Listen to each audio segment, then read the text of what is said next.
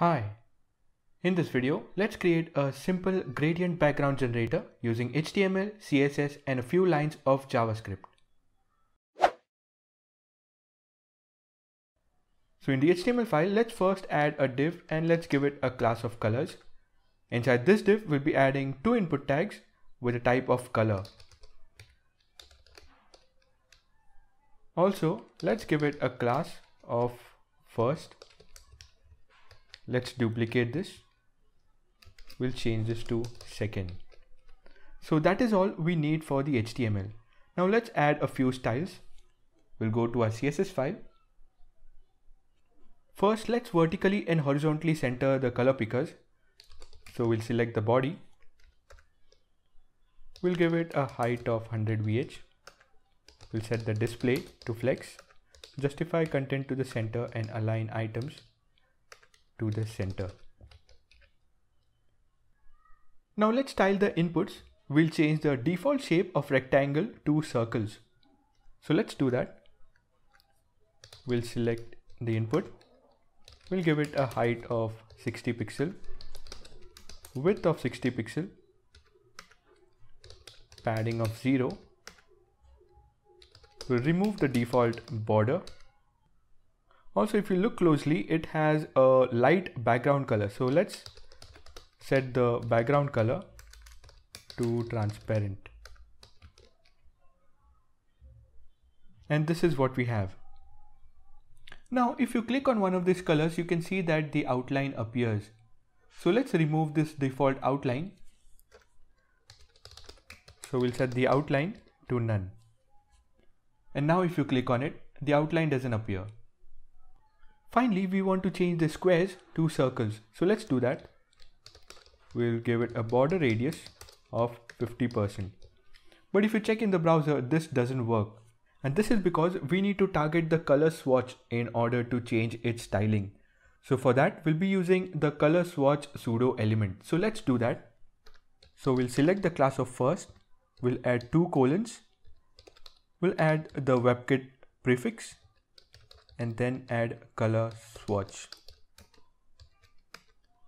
Now let's give it a border radius of 50%.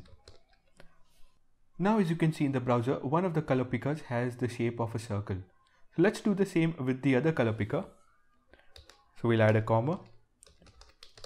We'll select the class second. We'll add WebKit. And we'll say color swatch. And this is exactly what we need. Also, let's add a border to both the color pickers. I'll give it a border of 4 pixels, solid 888.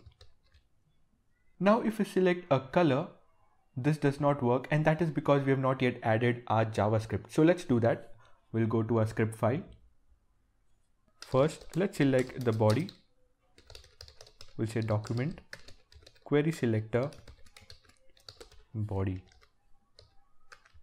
Also, let's select the two color pickers. So we'll create a constant named first and we'll say query selector. We'll select the class of first. So let's duplicate this. We'll change this to second and the name of the constant to second. Now we need to create a function that sets a linear gradient background to the body as soon as we select the colors. So let's do that. We'll create a function named gradient. So we'll select the body and we'll say style.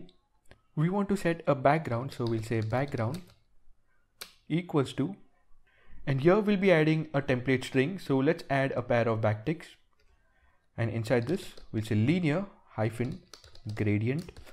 This linear gradient is going to start from the left and move towards the right. So we'll say to right and we'll add a comma.